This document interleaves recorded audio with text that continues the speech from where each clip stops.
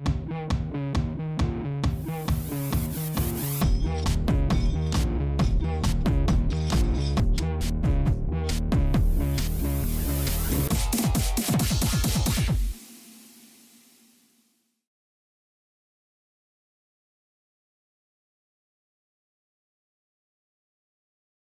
have a talk coming up. We're running a little bit behind, so I'm not going to introduce this man too long, except to say that he is the greatest Canadian who ever lived. He was actually born a Mountie in Canada. That's not a thing that happens very often when you're born with your horse and your sword. His name is Adrian. He's from Seattle. He works for a company called Well Talk. Let's see if he talks well. Round of applause, please.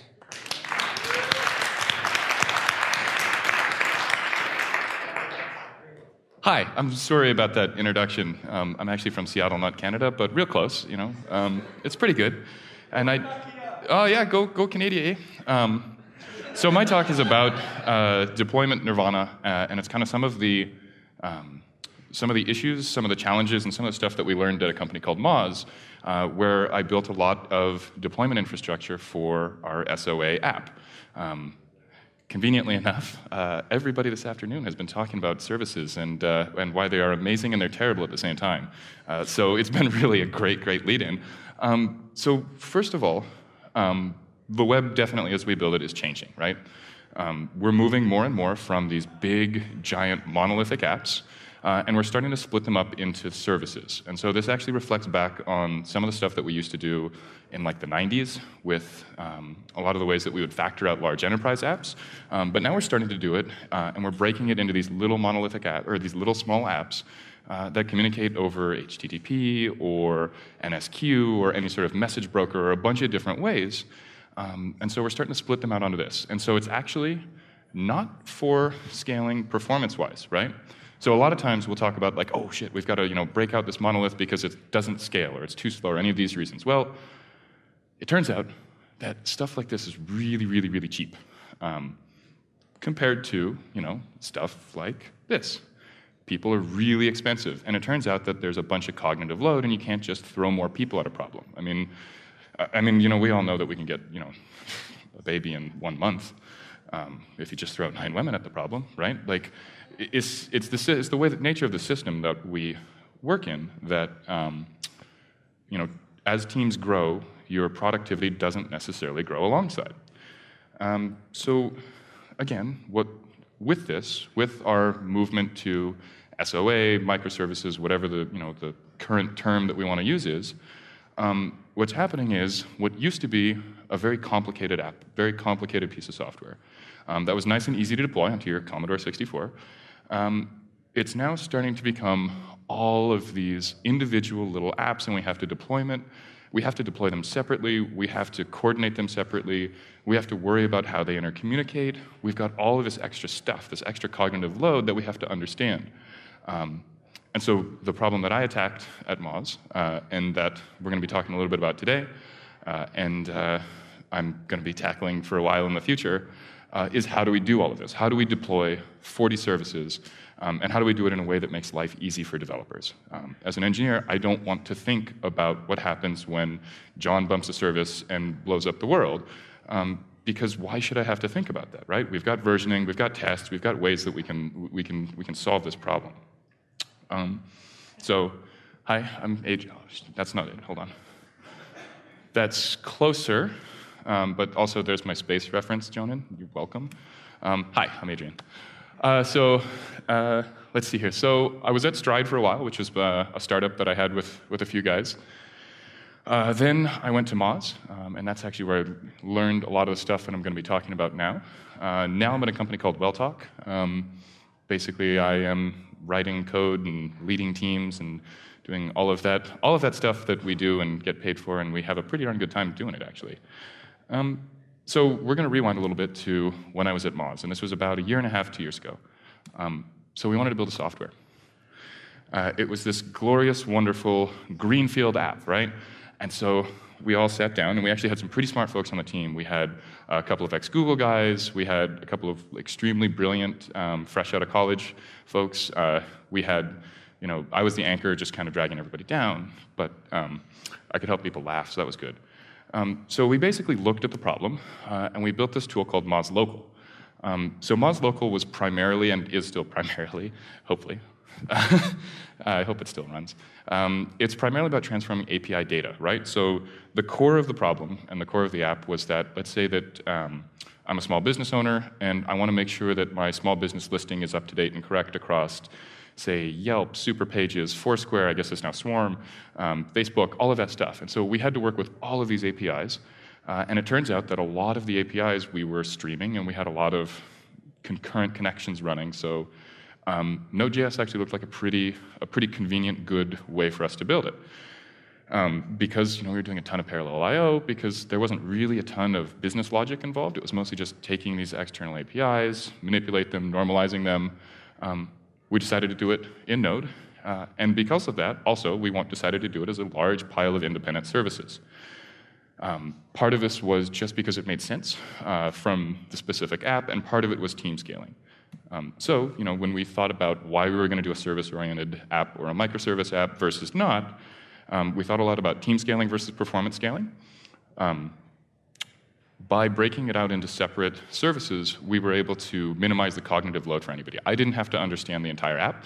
I didn't have to understand how our caching layer worked. All I had to know is that as a consumer, as a user of it, I would just interact with it with the published, well-defined API contracts that we would give internally. It's very similar to stuff where we would have internal APIs where things would be well-defined, what's public, what's private, what's, all of this stuff. We don't really do it very well anymore. We just, a lot of times, can just hack and slash out some code. So it was a lot about minimizing the cognitive load, and it was also about composability. So I touched a little bit, we had like a caching layer, and we had a lot of interactions where we would work with an API and think of it as a stream, so we could compose together a couple of different services. So all this stuff is looking pretty good for us right now. Well, and then we kind of thought about why not service-oriented architecture. So there were some complex interdependencies in that services relied on each other, right? We had a service that encapsulated our data persistence layer, which underneath it, there was Cassandra, there was Postgres, there was a little MySQL, there was some Redis. We don't really want to talk about it, which was great as a developer, as an engineer. I didn't have to think about any of that stuff. It was just taken care of for me by this service, but it's very complicated. We had some reliability issues, which I'm going to touch on in a second. Debugging it was nigh impossible. I see an exception, and I have to unwind the entire service stack of how this request bounced through 15 services. That was really painful. The tool chains were non-existent.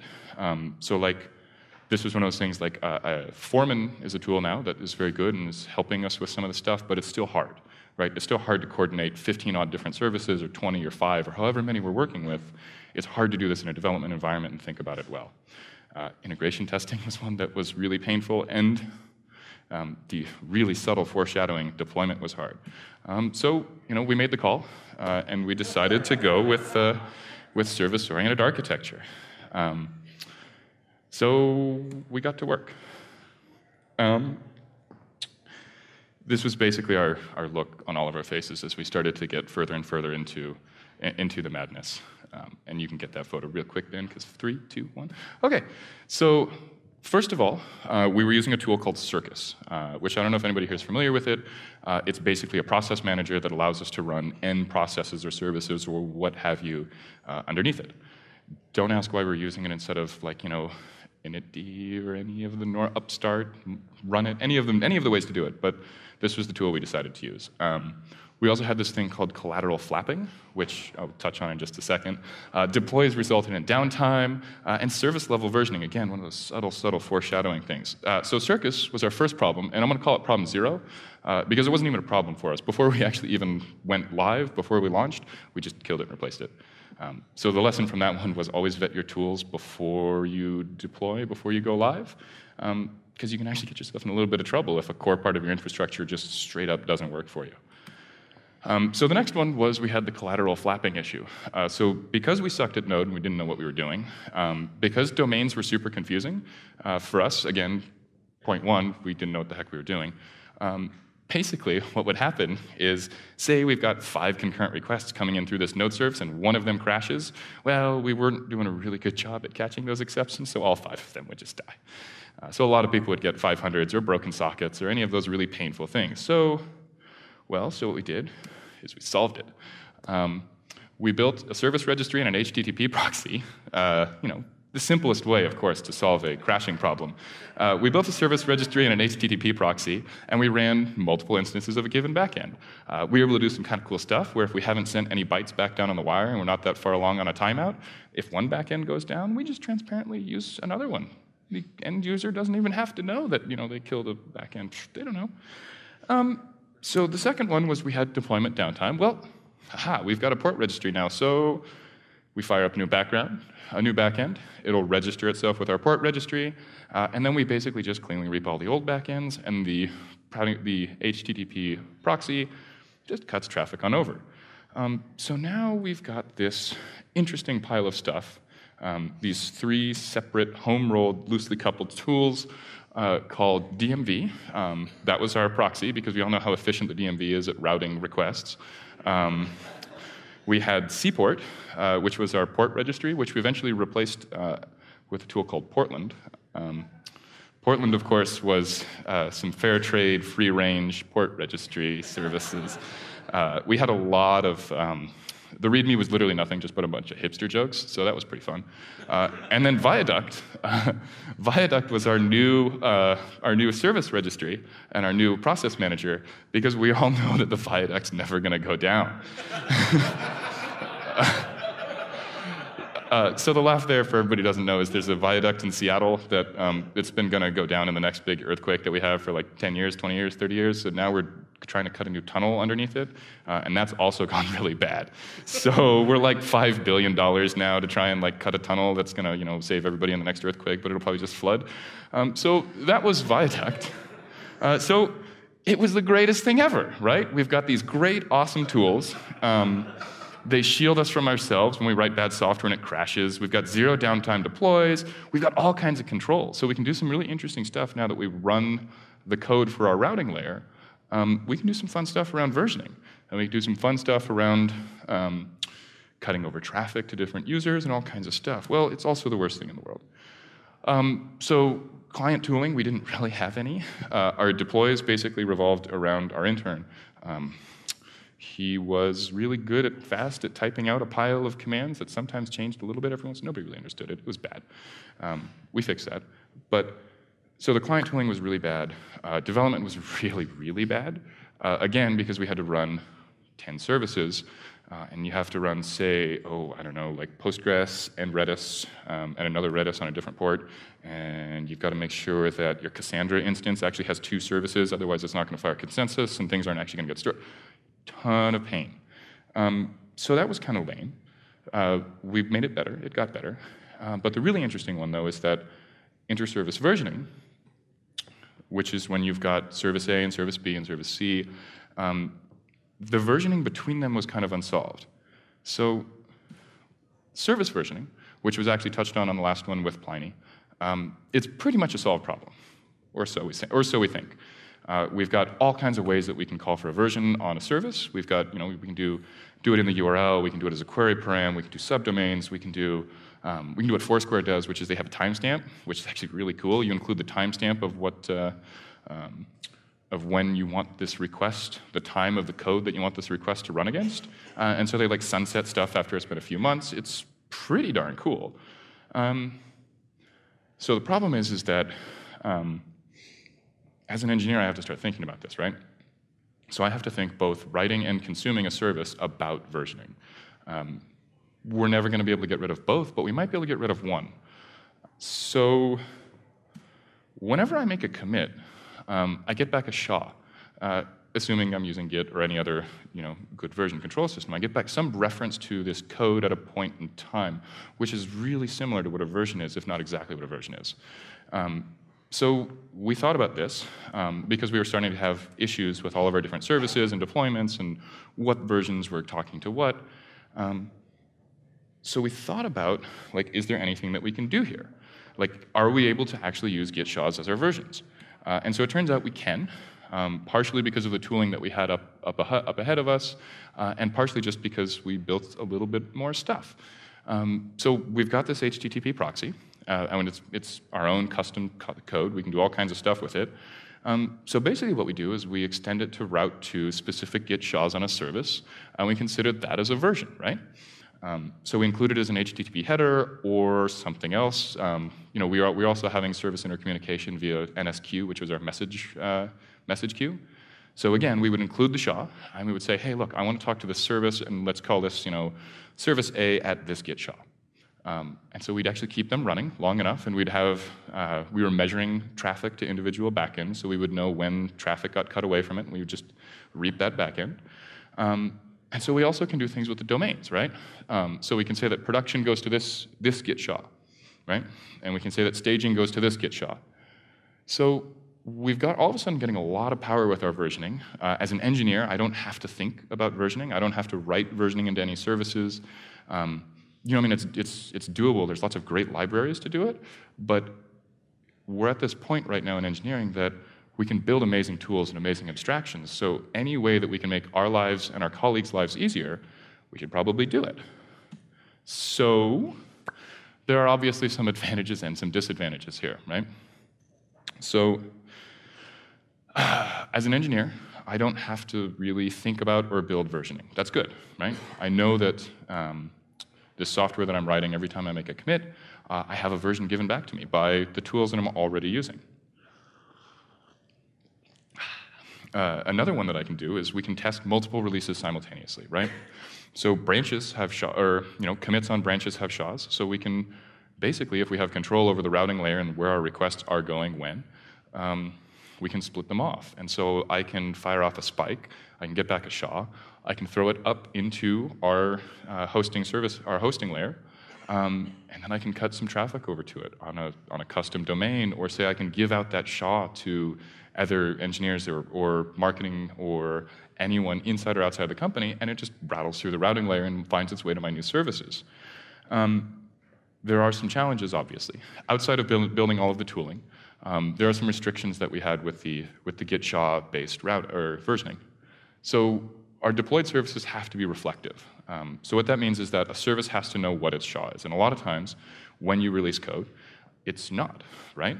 A lot of times we'll do some sort of tarball, we'll do some sort of archive, we'll use Capistrano, we'll use any of a number of different deployment methods, and a lot of them aren't going to give us any information on what the SHA is or what the snapshot in time is. It's fine, we can tool up around that as part of the deployment process, but it's still something. Another one is that we have to run multiple instances of a given service, right? So this doesn't work really well for memory-hungry apps, right? So luckily we had, I think, one Rails app in play, and so that used a couple hundred megs of memory. But we had like a couple hundred little node services rattling around, and they shared a lot of memory together, and and this is on a given server, right? So we were able to run it because of the system and the tooling that we were using to build it.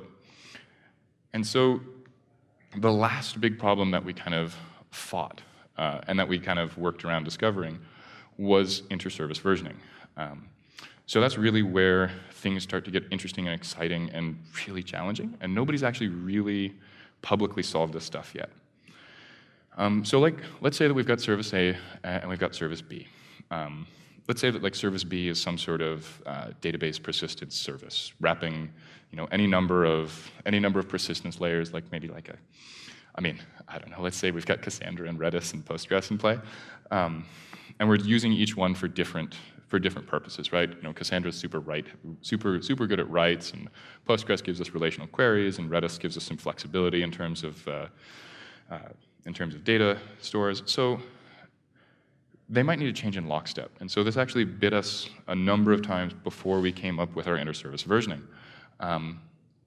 If, say, we bump B, and we don't necessarily think about it because kind of as an engineering team, we have stopped really thinking about versioning, pros and cons, of course. If they don't change in lockstep, or if there's no communication across teams, which is another one of those things that harkens back to team growth, I might break things. I might bump version B, and all of a sudden this was like an integer last time, and now it's a string that's a number. Things that happen, especially when you start playing with JavaScript, things that happen can break the world, and it's not good. So how do we change these in lockstep?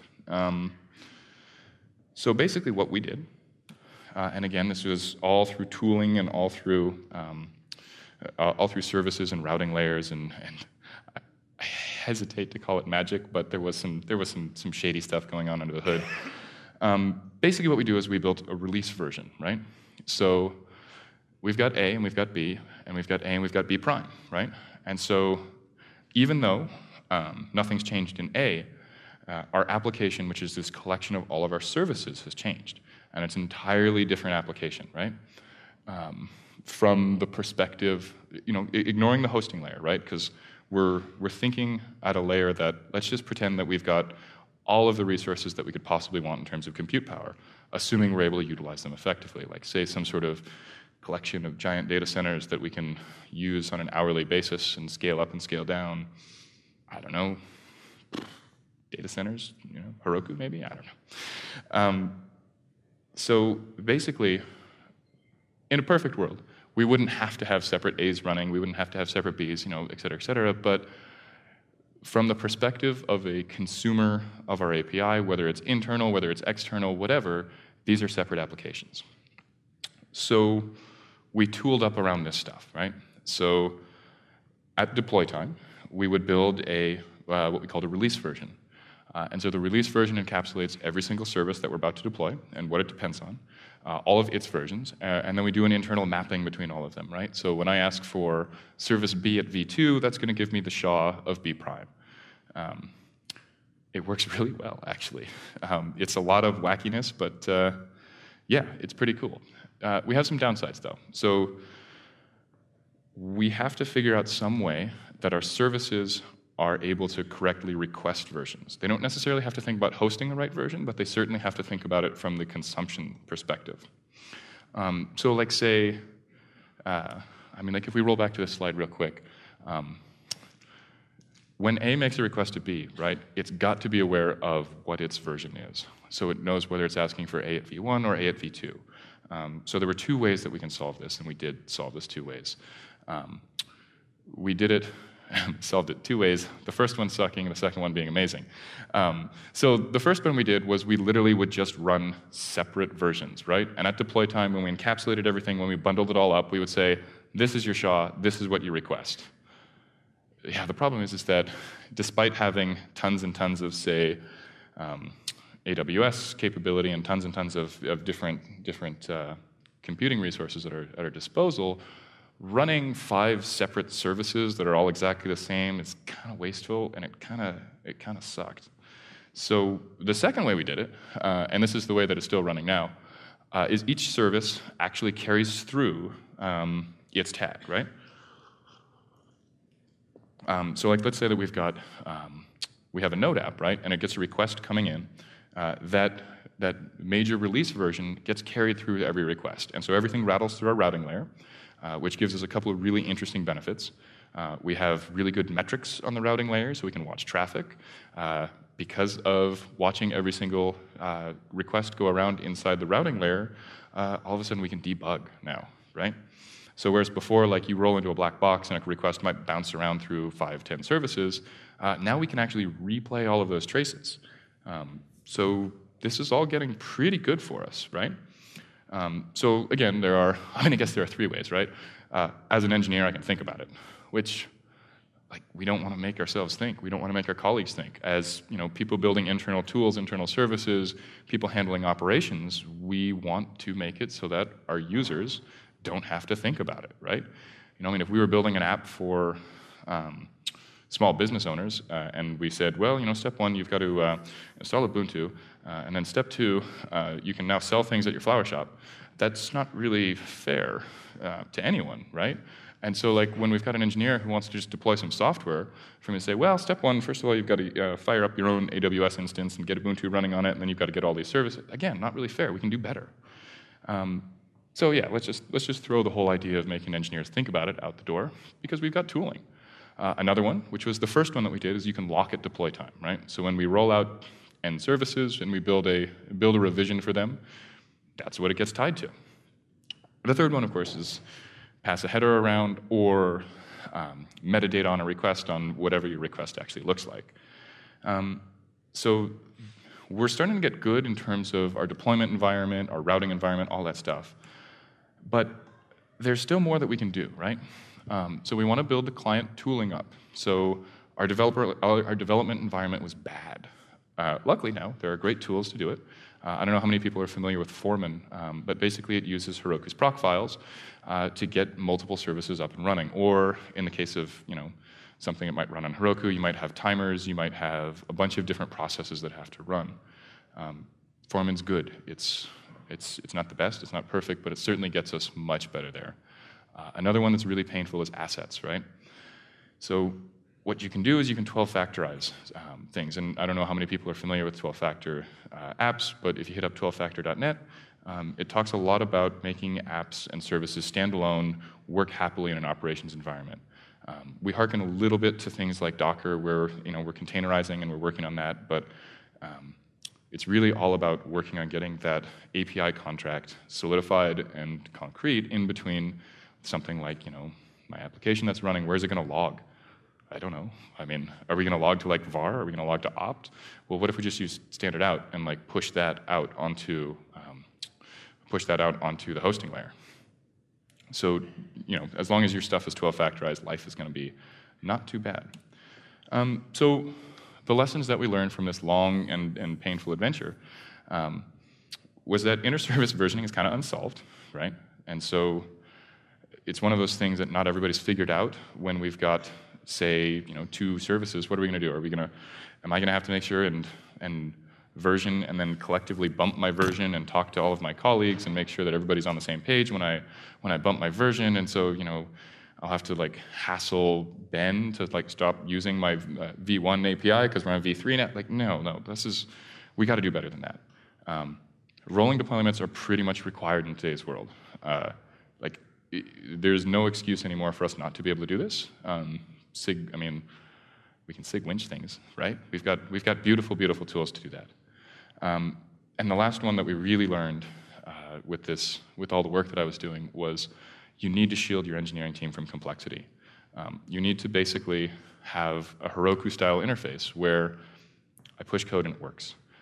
There can't be too much magic. Remember early Heroku where they would drop a bunch of gems in, and it's really unclear exactly how the database works, and it's a little shady.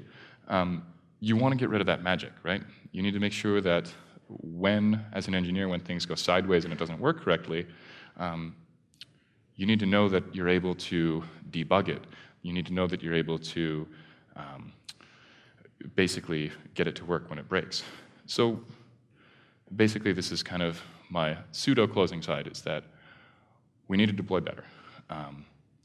5 years ago, when Heroku landed, all of a sudden our deployment world got really nice.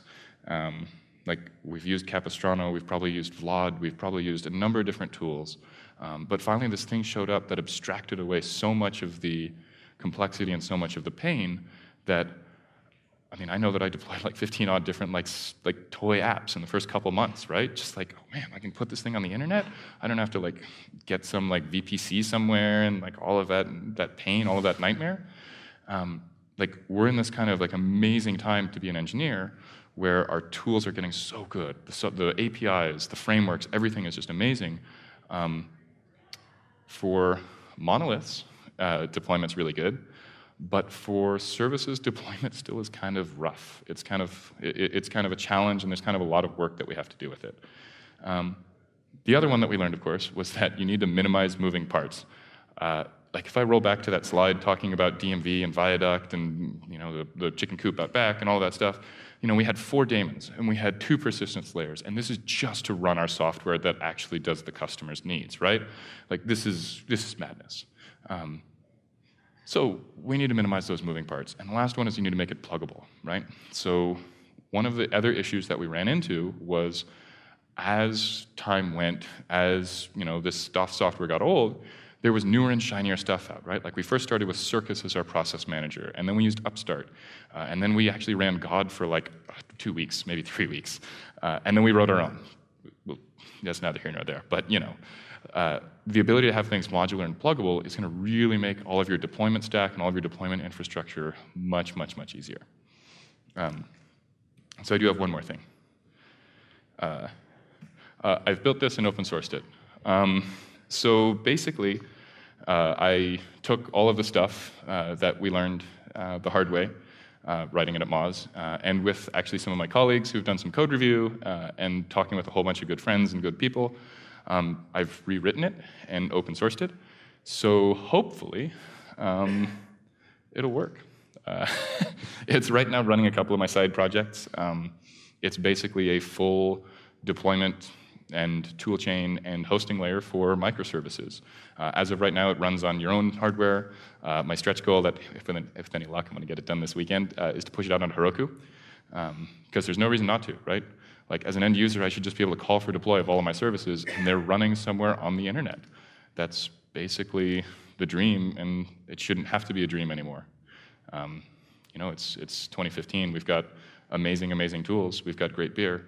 I see no reason that we can't get some great deploys. So that's it.